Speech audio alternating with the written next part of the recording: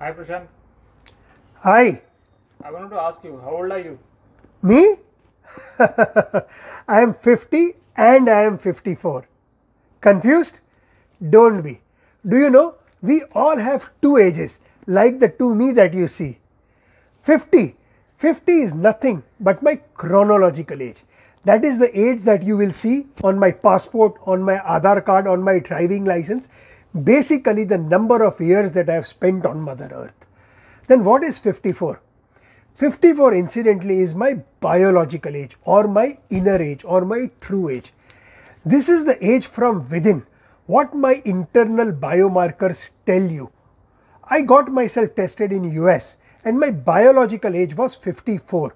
I was 4 years older than my chronological age. When it comes to longevity or living longer, biological age is what matters. Why?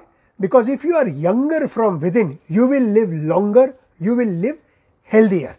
But it's interesting, right? I think everybody somewhere has a sixth sense of knowing what their inside age is. Are you younger than your age? Are you older than your age?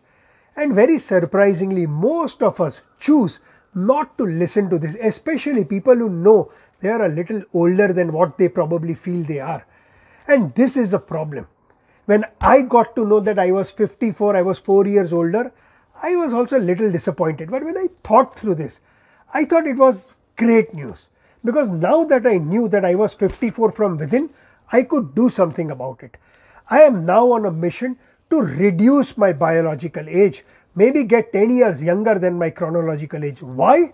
Because if I grow younger from within, I will live longer. I will live younger. I will live disease free, and that is the objective of longevity, to make you live longer and make you live younger by reducing your biological age. Found this interesting? Share it with your friends, share it with your family, help them monitor their biological age.